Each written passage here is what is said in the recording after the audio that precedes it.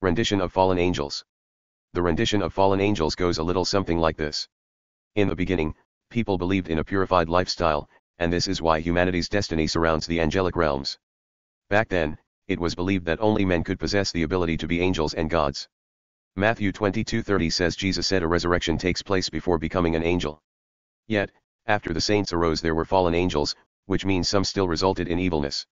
Nowadays, it is believed that once you form a new life in Jesus by accepting salvation, you inherit the ability to develop angelic or godly character, in which you are considered to be a good person. However, there are broader options through religions for the form of resurrection and when it is to take place. For those who believe Jesus won't be coming back, humanity is offered the path of heaven as angels on earth, through a resurrection of purification and the Word. And for those who believe he will return, they're to wait until he comes back to be resurrected. Afterward, the saved will live heavenly on earth, while the unsaved will live spiritually dead on earth, and people will still sin.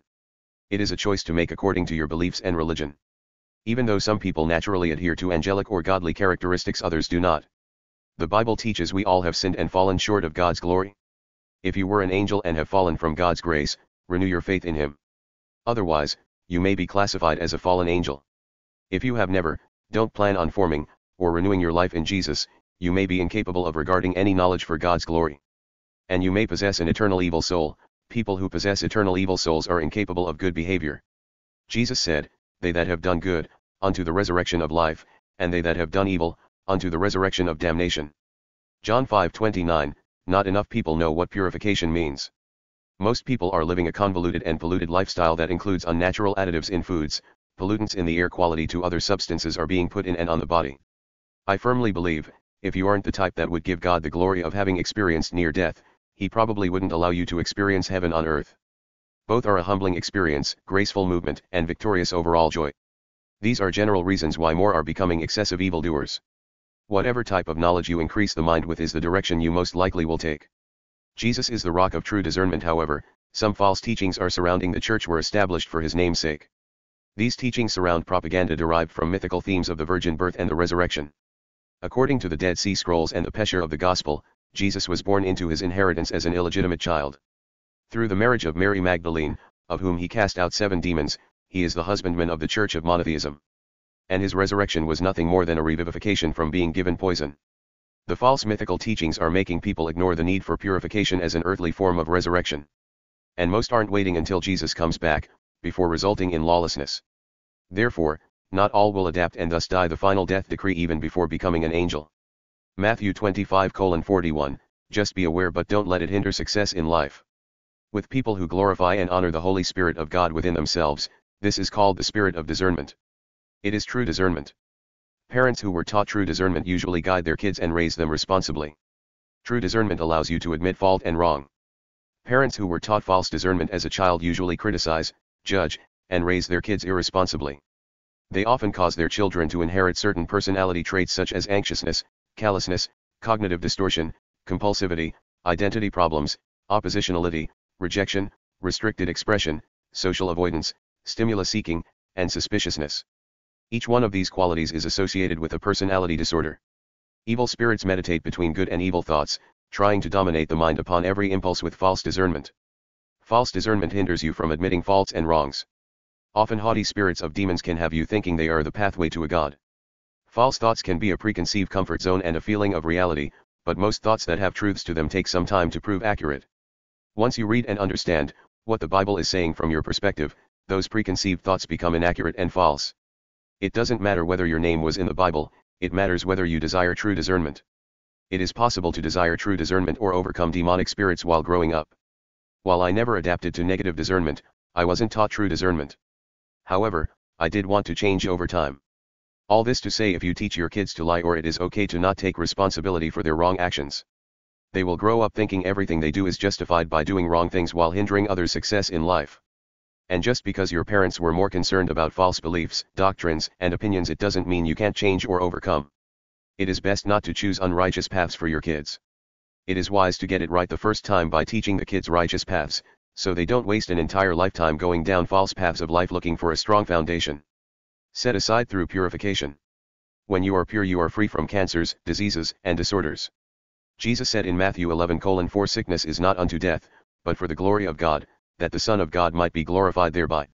For the most part, being purified consists of freedom from anything that distorts your life, such as adulterates, contaminates, evil, guilt, and pollutes. And being free from all distortion enables you to be set aside for God's glory to fulfill His will. All this doesn't mean you won't be a sinner, because we all were born with a sinful nature. Some people's sinful nature intensifies, while others acknowledge changing all their evil ways to be set aside.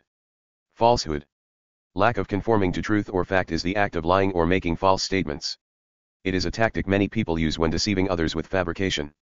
They may present one side of the story and invent the other.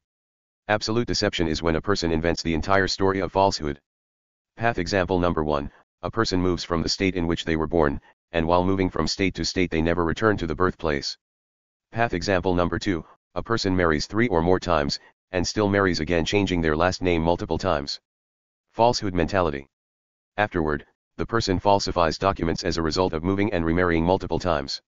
To cope with the extremities of hardship, they start using alcohol and illegal drugs. Eventually, they extort money from family and friends to pay bills, etc. And they invent lies to tell them as to why their life appears deceptive. Also, they tell family and friends they are going to be moving again, due to not being able to keep up with the bills in the past. Those small issues later turn into habits, whereas they overspend finances on insignificant things and then extort money from others to pay bills, etc. These are the people that will tell you to keep it 100. And although we all suffer trial tests, no extortion is considered good. All to say, this is how we pass deceptiveness and falsehood onto the kids. Something so small can turn into a big lie and then manifest into others' lives through the influence of our spirit. In this case, it isn't what you are teaching your kids, it is what you aren't teaching them. Disembodied spirit. When a person's soul or spirit is divested from the body, it is disembodied, and it may appear as a ghostly figure of the imagination. Spiritually, the soul is a part of a human body. Consciously, the spirit is a vital principle of a human body, and it can influence others whether bad or good. Once a person is devoured in deception, their soul is full of falsehood, while their spirit travels to another human being. And then they may appear as a disembodied spirit to the person who was done evil upon their behalf. Spirits. God's angels are pure, they messenger for Him and take compassion upon people in a time of need. The godly conform to His laws and wishes, they minister or prophesy to people who are lost in sin. Although human spirits can be righteous or unrighteous, the righteous influence the humble, meek, and peacemakers. All of which can be the result of standards according to the gospel. Demonic spirits demonize, dehumanize, influence, invade, instigate, seduce, and torment victims. They are exclusive to cults or false doctrines, fallen angels, indwellers, tricksters, unjust practices, and may even pretend to be geniuses, etc. The unrighteous influences the criminally insane, prideful, rapists who target children, money launderers, and swindlers. In which the evilness can be the result of Satanism tactics for one's benefit. And any familiar or non-familiar spirit can involve satanic rituals. Only a few spirit types are gifted and the others are unjust practices. Types of demonic spirits. 1. Ancestral. Involvement refers to the demonic or occult practice of a person's ancestors. It is a common reason and major cause for demonic affliction or demonization.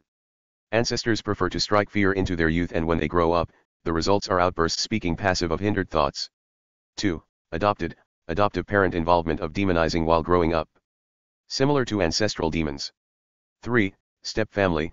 Step-parent involvement of demonizing while growing up. Similar to ancestral demons. 4. Evil human spirits.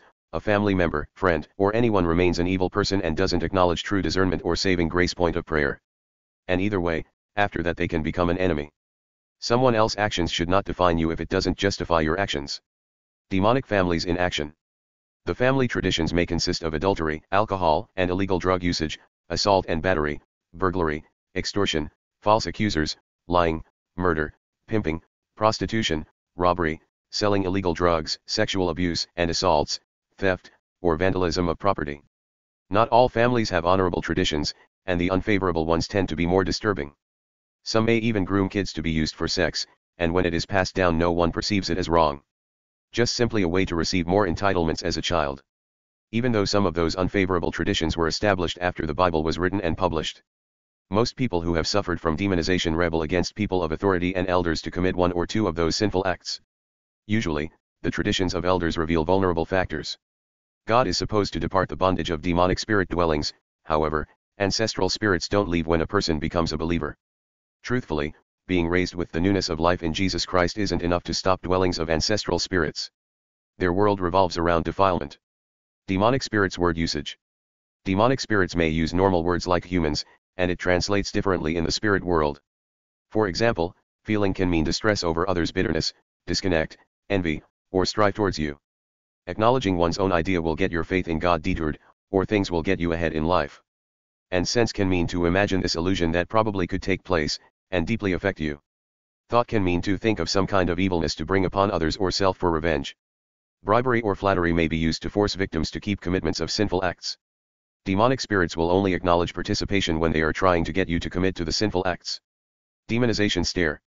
The stare is used by demonic and evil human spirits, and once newcomers have been influenced, they are taught the demon stare. They may have newcomers stare down a mirror, etc., before using the tactic. The stare is used to demonize, harass, and torment victims. It starts with eyes wide open and then forms into a fixed gaze with intensity. It makes the victim's body, mind, and soul vulnerable while fearing uncertainty and inducing off into a trance-like state waiting for demon attacks. The stare tactic is used to feed off humans, faults, negativity, and sufferings to benefit a group, or to one's advantage. Demonization stare includes arrogance, boldness, deception, falsehood, and lies. Attacks can include bodily harm, extortion, reputation distortion, verbal abuse, and can be used against victims or families of victims. When you choose entanglements as a newcomer of evil spirits that help form torn comforts in your livelihood, you are numbing with temporary entangling choices, and it is just an easy button for relieving the fear of torn comforts. People from various backgrounds use the stare tactic. There is no exclusive evilness that excludes you from hell on earth, and any of those tactics establishes evilness. The point of life is to stand up to demonic spirits in the mirror and rise above reprehensible behavior. You must form mental clarity in your life. This means facing fear discomforts to keep it real with self. Discomforts will give away, and relief will replace them. So, work on replacing the demon stare with a kind and loving spirit to show compassion and love towards others. Can Christians be consumed with demon dwellings? Yes, anyone who sins can, otherwise no one would ever be influenced to sin. What does demonize mean? To be subject to the influence of demons, and after that be demon-like. What does dehumanize mean? To be deprived of human attributes or qualities that express one's individuality. Evil human spirits' characters can consist of arrogance, boasting, bribery, criticizer, deceit, dehumanizing, false accusing, flattery, greed, haughtiness, instigator, judging, lying, marveling, rebellion, selfish pride, and even seduction. Evil human spirits. Generally, they are affliction creators who use wicked deeds against vulnerable and weak people, and this drives victims insane. Their brainwashing tactics through influence, instigation, and seduction usually entangle others.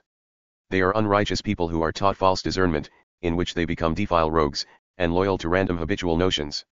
Usually, they were abused and are angry, resentful, upset, and want to distract or use others as a crutch while causing various problems. Evil spirits can cause odd effects sexually. They may be interested in both the same and opposite genders, and may exert a strong influence on victims. A female evil spirit may influence males to rape other females. They may influence other females to be promiscuous or provocative, to random date guys and have children. Male evil spirits may influence gang or group rape upon females or males. Either way, they are consumed with other evil spirits marveling over random evil acts, lurking, staring, and stressing innocent victims daily.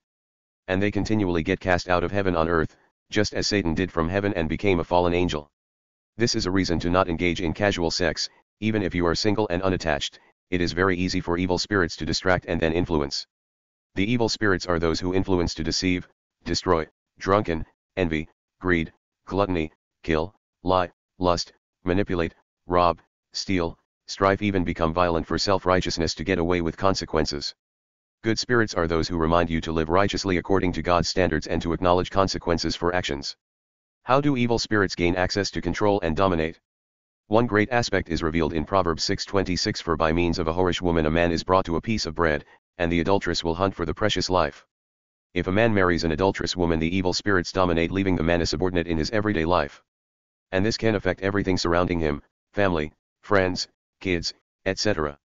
In Deuteronomy 24:1-4 it says, when a man hath taken a wife, and marry her, and it comes to pass that she finds no favor in his eyes because he hath found some uncleanness in her, then let him write her a bill of divorcement, and give it in her hand, and send her out of his house. It says she can marry another man. If he divorces her, the former husband cannot marry her again, she is defiled. And the Son of God said in Revelation 2:20, notwithstanding I have a thing against thee, because thou sufferest that woman Jezebel, which calleth herself a prophetess, to teach and to seduce my servants to commit fornication, and to eat things sacrificed unto idols. And I gave her space to repent of her fornication, and she repented not. Behold, I will cast her into a bed, and them that commit adultery with her into great tribulation, except they repent of their deeds. Genius vs. Seducing spirits. A genius has an extraordinary IQ of 140 or above. They are idolized and often worshipped for their accomplishments. This means a brain has used the ability to reach the full potential of a higher intellectual form of education. The genius status shows signs of domination and idolization over a large population. To seduce is to lead astray or corrupt, away from the faith and higher intellectual principles of education, etc. While evil spirits are taught false discernment, they play upon their deaf and dumb abilities. And while the evil spirits full of seduction are trying to control, dominate, and manipulate lives, they marvel with arrogance and greed pretending to have a genius status. The evil spirits pretend to form dominance over victims to be idolized or worshipped by other evil spirits for having deceived with their seducing spirit. Seducing spirits can be a molester or someone that was molested, and they once were an evil human spirit who turned demonic. They are more likely to use baiting guilt or misery to one's advantage.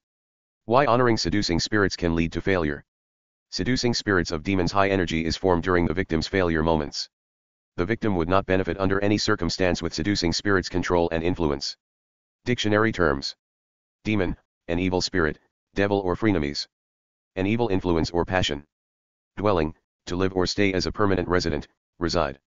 Evil, morally wrong or bad, immoral, wicked, evil deeds, an evil life. Invade, to enter forcefully as an enemy, go into with hostile intent. Sex, to engage in sexual intercourse. Sexual, relating to sex, having sexual organs or reproducing by processes involving both sexes.